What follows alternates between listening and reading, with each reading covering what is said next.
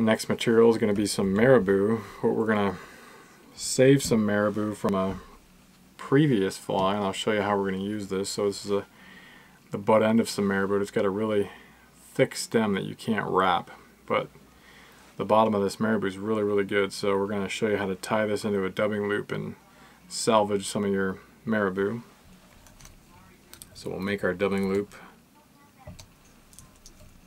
and we'll add our dubbing spinner here, keeping our loop open, and then you can peel off the bottom of the Marabou, kind of get your nicest bunch of Marabou all in one zone.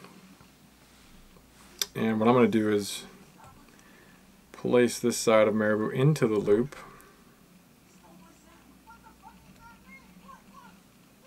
Try not to move that Marabou too much. We'll give it a nice trim here.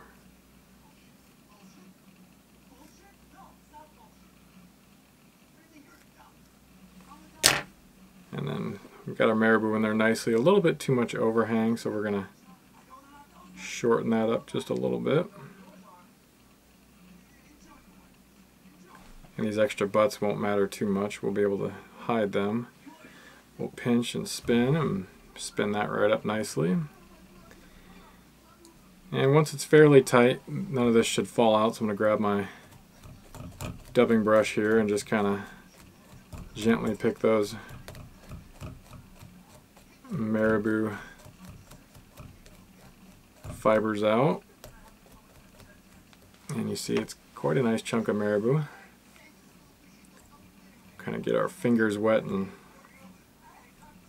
pull this back and wrap it forward. We'll kind of keep fairly tight wraps, but we'll be pulling this back as we wrap forward.